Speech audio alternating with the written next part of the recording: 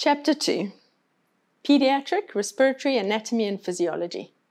So in this chapter, we're going to look at the anatomy of the child's lung, the child respiratory system, the anatomy of a child's lung and breathing, that's inspiration and expiration, differences in pediatric pulmonary anatomy to adult pulmonary anatomy, respiratory volumes and capacities, and respiratory physiology in children.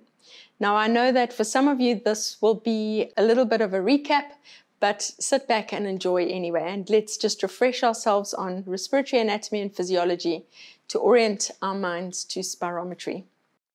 So the educational aims of this chapter are that you will be able to recall normal anatomy and physiology of the respiratory system, identify general functions of the respiratory system, name and describe the organs and their functions in the respiratory system, explain how inspiration and expiration are accomplished, describe the muscles in normal breathing as well as in the forced vital capacity maneuver, examine the influence of lung compliance and elastic recoil on respiration, identify the factors affecting airflow resistance, explain the mucociliary escalator, describe each of the respiratory volumes and capacities, describe the differences in pediatric to adult respiratory anatomy, and explain pediatric respiratory physiology. Let's look first of all at the anatomy of the child's lung.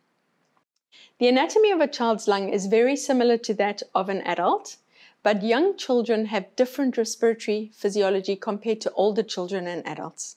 The lungs are a pair of air-filled organs consisting of spongy tissue called lung parenchyma.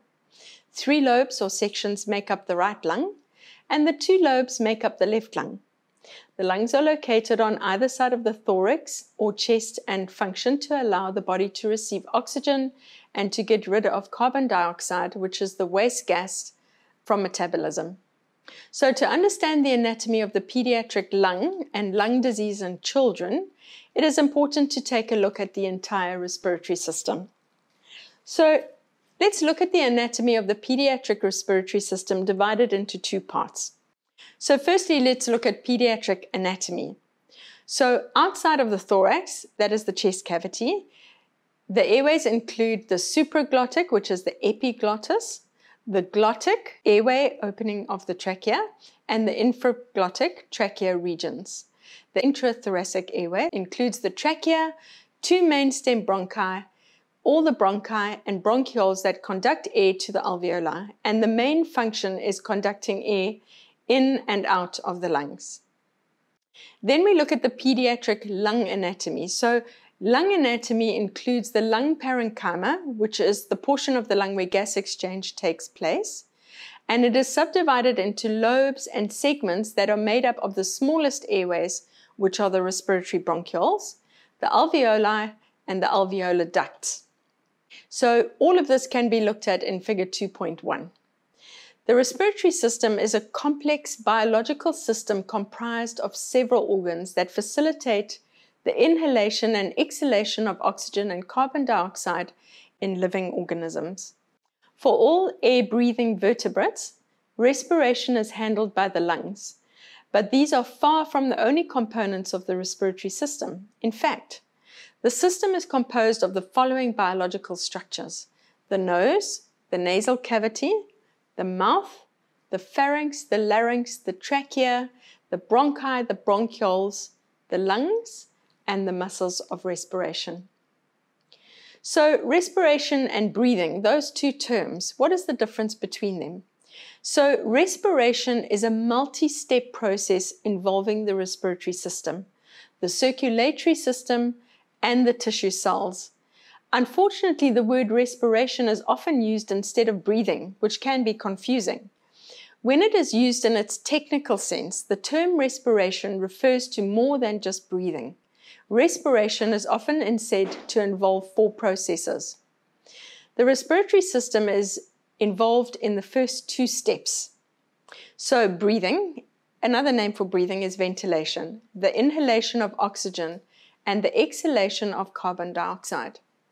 External respiration, which is gas exchange between the lungs and the bloodstream, whereby oxygen leaves the lungs, goes into the bloodstream, while carbon dioxide moves in the opposite direction.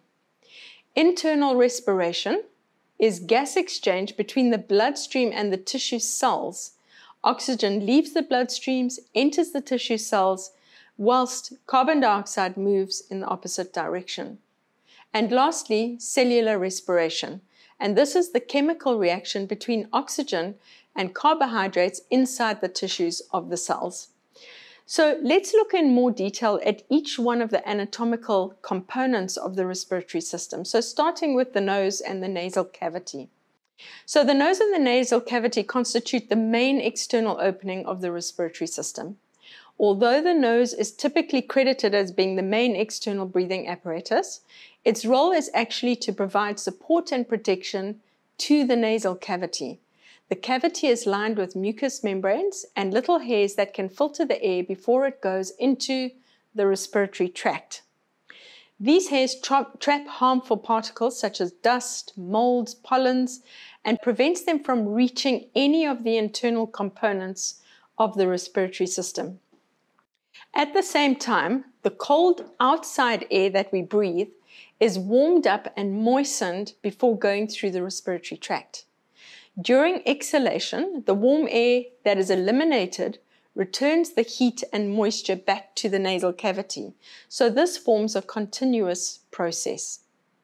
The oral cavity, which is the mouth, is the only other external component that is part of the respiratory system. The function of the mouth is to supplement inhalation of air, particularly when the nose is obstructed.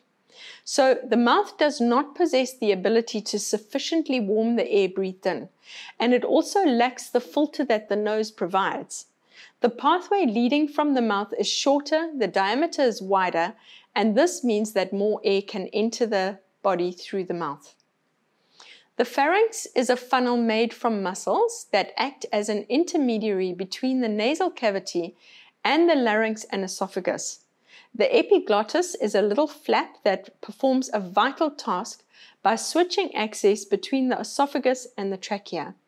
This ensures that air will travel through the trachea, but that food which is swallowed and travels through the pharynx is diverted to the esophagus. The trachea connects the laryngopharynx to the trachea. It is located near the anterior section of the neck, just below the hyoid bone. The epiglottis is part of the larynx, as are the thyroid cartilage, the cricoid cartilage, and the vocal folds. Both cartilages offer support and protection to other components, such as the vocal folds and the larynx itself. The vocal folds are mucous membranes that tense up and vibrate in order to create sound, hence the term voice box. The pitch and volume of these sounds can be controlled by modifying the tension and speed of the vocal folds. The trachea is a longer section of the respiratory tract that has several C-shaped hyaline cartilaginous rings, which are lined with pseudostratified ciliated columnar epithelium. The trachea is more commonly referred to as the windpipe, and it connects the larynx to the bronchi. The role of the trachea is in filtering the air prior to the air entering the lungs. Looking at the bronchi, the lower end of the trachea splits the respiratory tract into two branches that are named the primary bronchi. These first run into each of the lungs before further branching off into smaller bronchi. These secondary bronchi continue carrying the air to the lobes of the lungs, then split further into tertiary bronchi. The tertiary bronchi then split into even smaller sections that are spread out through the lungs called bronchioles. Each one of these bronchioles continues to split into even smaller parts called terminal bronchioles. At this stage, these tiny bronchioles number in the millions and are less than 1 millimeter in length and work to conduct the air to the lungs' alveoli. The larger bronchi contain C-shaped cartilaginous rings, like the ones in the trachea, that keep the airway open. As the bronchi get smaller, so do the rings that become progressively more widely spaced. The tiny bronchioles do not have any kind of cartilage and instead rely on muscles and elastins. This branching system ensures that the air from the trachea reaches all regions of the lungs. Besides simply carrying the air, the bronchi and bronchioles also possess mucus and cilia that further refine the air and get rid of any leftover environmental contaminants. The walls of the bronchi and the bronchiole contain muscle tissue, which can control the flow of air going into the lungs. In certain circumstances, such as during physical activity, cause the muscles to relax, allowing more air to go into the lungs. In other instances, the muscles can contract, reducing airflow through the lungs. So the main site of airway resistance in the adult is in the upper airway. However, it has been shown that in peripheral airway resistance in children younger than 5 years of age is 4 times higher than in adults. The major site of airway resistance in children is in the medium-sized bronchi. The lungs are located inside the thorax, and the lungs are surrounded by 2 membranes known as the pleural membranes. The parietal pleura, which is the outer membrane, is attached to the inner wall of the thoracic cavity. The visceral pleura, which is the inner membrane, is directly attached to the outer surface of the lungs themselves. The parietal and visceral pleura are closely applied to each other and lubricated so that they glide easily over each other during respiration. The very small space between the 2 pleural membranes is known as the pleural space, and in health, it's a potential space. It is this space that is important in the transmission of pressure changes during respiration. Because the left lung is located lateral to the heart, the organs are not identical. The left lung is smaller and has only 2 lobes, while the right lung has 3 lobes. Inside the lungs resemble a sponge made of millions and millions of small sacs that are named alveoli. These alveoli are found at the ends of terminal bronchioles and are surrounded by capillaries through which blood passes. Gas exchange also takes place at this alveolar capillary interface, allowing oxygen entry into the blood in exchange for carbon dioxide. The lung matrix of a neonate contains only small amounts of collagen. The elastin to collagen ratio changes during the first months and years of life and affects lung stiffness and potential for overdistension and recoil. Lung recoil increases with age in children over 6 years of age because they have more elastin at that stage. So just a little note to remember. The membranes surrounding the lungs are important for transmitting the pressure changes that produce inflation of the lungs during respiration. Conditions that result in the presence of fluid or air between the pleural membranes will reduce normal respiratory movements and produce abnormal restrictive spirometry patterns.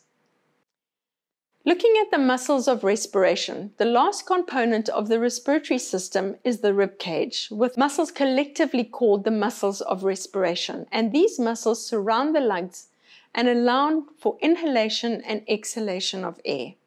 The main muscle in this system is known as the diaphragm, a thin sheet of muscle that constitutes the bottom of the thorax. It pulls air into the lungs by contracting several inches with each breath and relaxes during expiration, which is passive at rest. In addition to the diaphragm, multiple intercostal muscles are located between the ribs, and they also help compress and expand the lungs.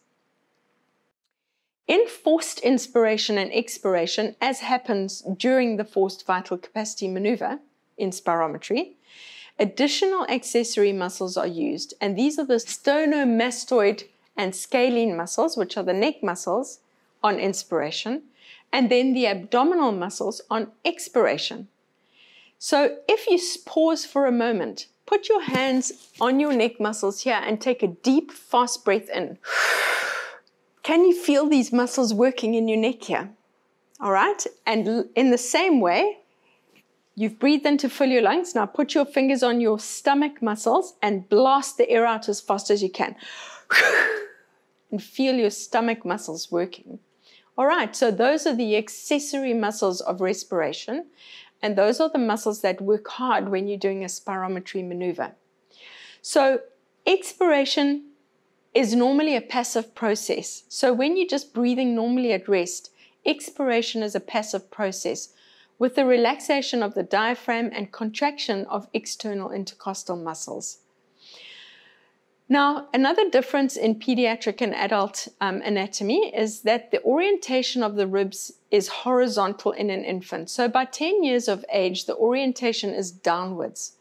Ossification of the rib cage, calcification of the costal cartilage, and development of muscular mass develops progressively until adulthood.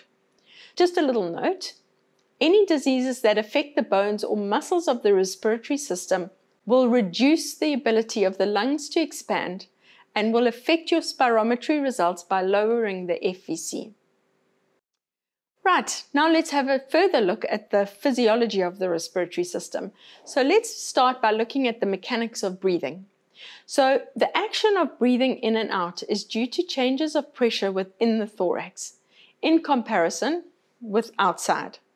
This action is known as external respiration. When we inhale, the intercostal muscles between the ribs and the diaphragm contract to expand the chest cavity. The diaphragm flattens and moves downwards, and the intercostals move the rib cage upwards and out.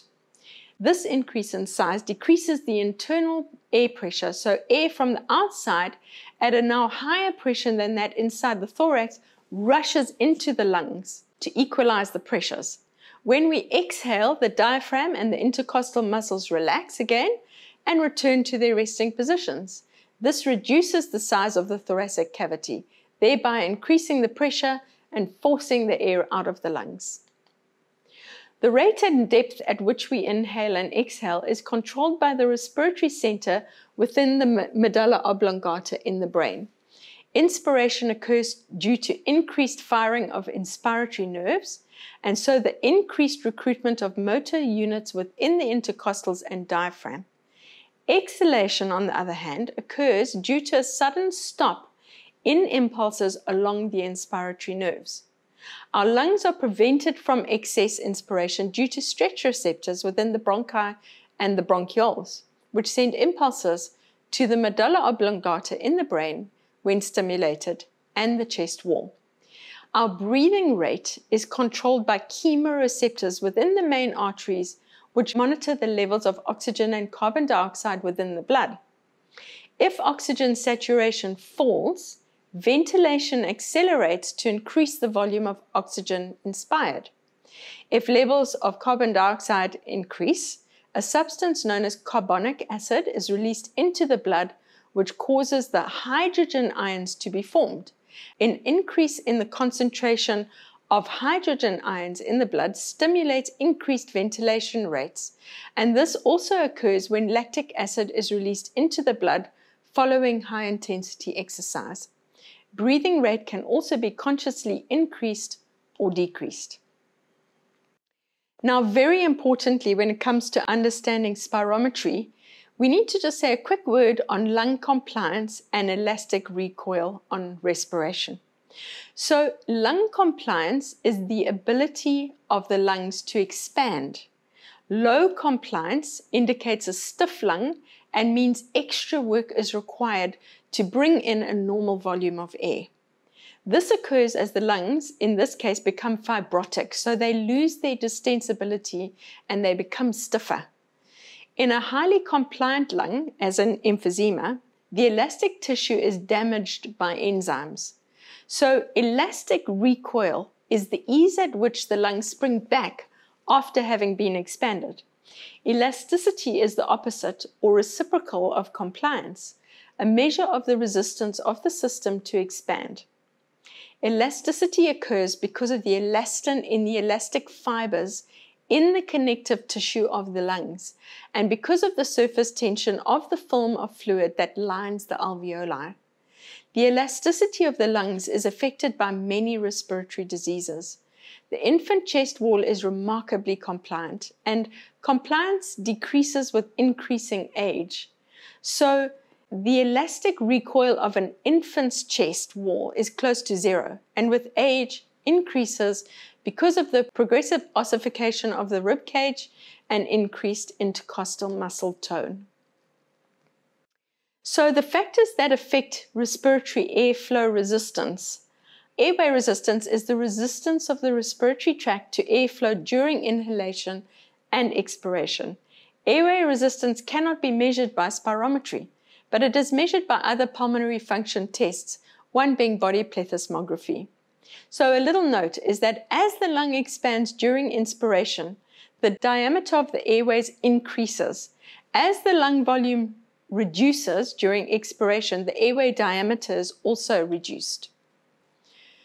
Let's look at the mucociliary escalator. So the mucociliary escalator covers most of the bronchi, bronchioles, and the nose. It is composed of two basic parts, the mucus-producing goblet cells and ciliated epithelium. So the cilia are tiny little hairs in the airways that are continually beating, pushing mucus up and out into the throat. The mucociliary escalator is a major barrier against infection.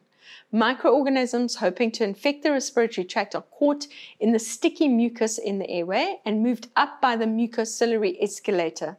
Smoking and passive exposure to tobacco smoke can affect the mucociliary escalator, making these people more prone to uncleared secretions and infection. So, excess mucus production of mucus and or its retention within the airways can give rise to obstructive spirometry. Repeated infection and prolonged inflammation as a result of impaired mucociliary defenses can produce permanent changes to the structure of the airways that are reflected in the spirometry test. Now, let's have a good look at the respiratory volumes and capacities. So, a respiratory volume is an amount of air inhaled, exhaled, and stored within the lungs at any one given time. So the basic lung volumes, there are 4 of them. So the first one is the tidal volume. So the tidal volume is the air that is moved in and out of the lungs with each normal rested breath. And inspiratory reserve volume, this is the air that can be forcibly breathed out over and above a tidal inspiration. So after you've breathed in a normal breath, any air that you can breathe in over and above that is the inspiratory reserve volume. The expiratory reserve volume is similar, except that it's on exhalation. So that is the air that can be forced out of the lungs over and above a normal tidal breath out. And then lastly, the residual volume is the air left in the lungs after complete expiration. So remember, when you're doing a spirometry test, the patient will breathe into total lung capacity. They will blast the air out as fast and hard as they can until they get to residual volume. So there will still always be an amount of air left in the airways and the lungs at the end of a forced expiration in spirometry. And this is due to the surfactant in the alveoli, keeping the alveoli open. It's due to the quality of the tissue of the airway itself and to the cartilaginous rings in the trachea as well. So there will always be a residual volume of air left at the end of a spirometric maneuver, which cannot be measured on spirometry. That is measured by other tests. Let's have a quick look at the basic lung capacities. So a capacity is made up of one or more lung volumes. The inspiratory capacity is a combination of the tidal volume plus the inspiratory reserve volume. The functional residual capacity is the expiratory reserve volume plus the residual volume. The vital capacity is the tidal volume plus the inspiratory reserve volume plus the expiratory reserve volume. And then lastly, the total lung capacity is the tidal volume plus the inspiratory reserve volume plus the expiratory reserve volume plus the residual volume. So the total lung capacity is the total volume of air inhaled at the starting point of a spirometry test result. Differences in pediatric pulmonary anatomy versus that of an adult. So while the basic anatomy of the pediatric lung and the adult lung are the same, there are some important differences that we shouldn't overlook and which will help us to understand pediatric spirometry better.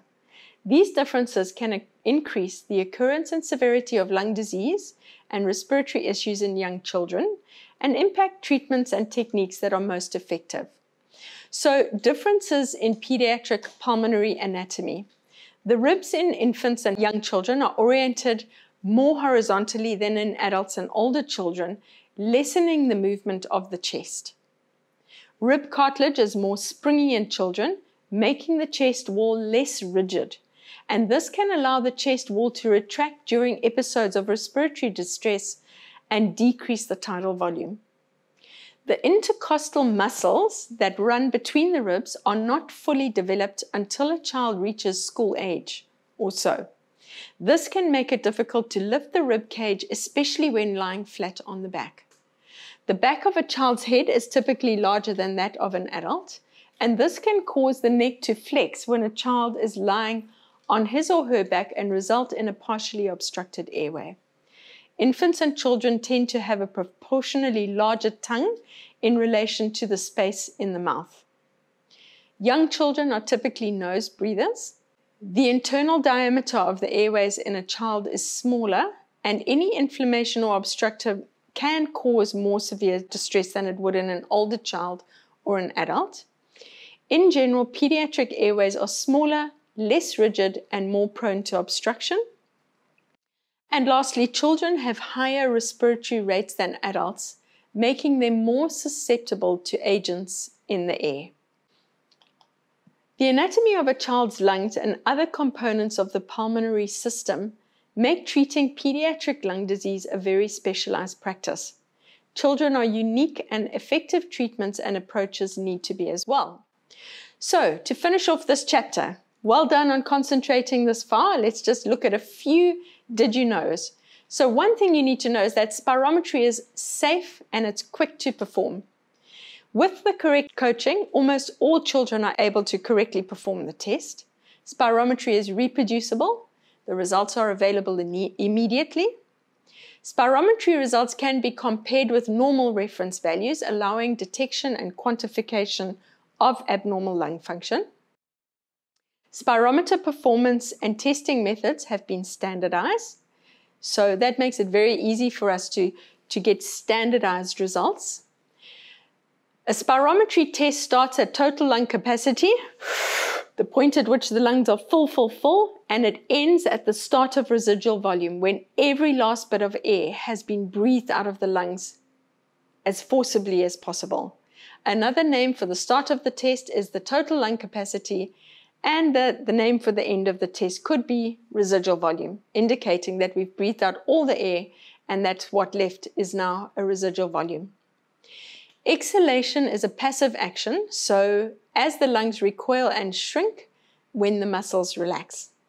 Each lung holds about 300 million alveoli, creating a surface area the size of a tennis court, and we need a huge surface area in the lungs for the exchange of oxygen and carbon dioxide. You are able to produce sounds because of the air that you breathe. The vocal cords are found in the larynx and allow you to speak. Air passes over those folds and they vibrate, and it is these vibrations that are heard as sound. During inhalation, the diaphragm, which is the thin sheet of dome-shaped muscle that separates the chest and abdominal cavities, that diaphragm contracts, moves down, increases the space in the chest cavity, and reduces the pressure in the chest. At the same time, the muscles between the ribs contract, pull the rib cage upwards and outwards, and air is sucked into the chest. During exhalation, the exact opposite occurs. So, the respiratory system does more than simply move oxygen into and out of our lungs. The structure of the respiratory system interacts with the structures of the skeletal, circulatory, and muscular systems to help us to smell, speak, move oxygen into and out of the bloodstream. In healthy people, age-related reductions in lung function seldom lead to symptoms, but they can contribute to an older person's reduced ability to do vigorous exercise. Asthma, once upon a time, was treated with psychotherapy, but modern science has shown that asthma is a chronic lung disease because the airways become inflamed and narrowed, It is a physical illness that can be exacerbated by psychological factors. Between the 1930s and 1950s, however, people thought that the roots of asthma were psychological. Therefore, treatments for asthma focused mainly on psychoanalysis. Therapists even interpreted a child's asthmatic wheezing as a suppressed cry for his or her mother. And I can say that knowing that, I'm very glad that I didn't have asthma back in the 1930s, 1950s. Thank you very much, and we will soon move on to Chapter 3.